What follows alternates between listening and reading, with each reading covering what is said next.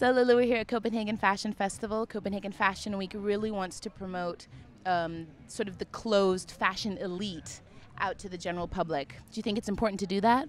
Absolutely, it's very important to get it out there and get people involved in the whole fashion industry, and I think it's great. You don't really see that in other cities, and it's spread around all Copenhagen, so people can be a part of it. It's really nice. Absolutely. And at the end of the day, these are the consumers, so it's also really good to have them involved. Absolutely. And this talk, this is a fashion talk. It's going to be a debate between different people in the fashion industry, like yourself.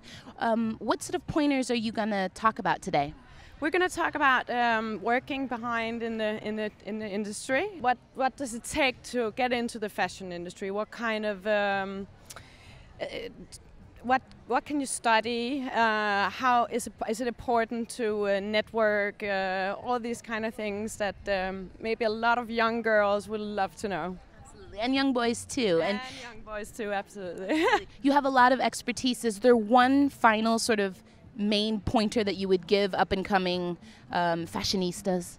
If you're passionate, be open-minded, get out there, network, it's very important, and then everything's going to be fine, I'm sure. Thank you so much and enjoy. Thank you.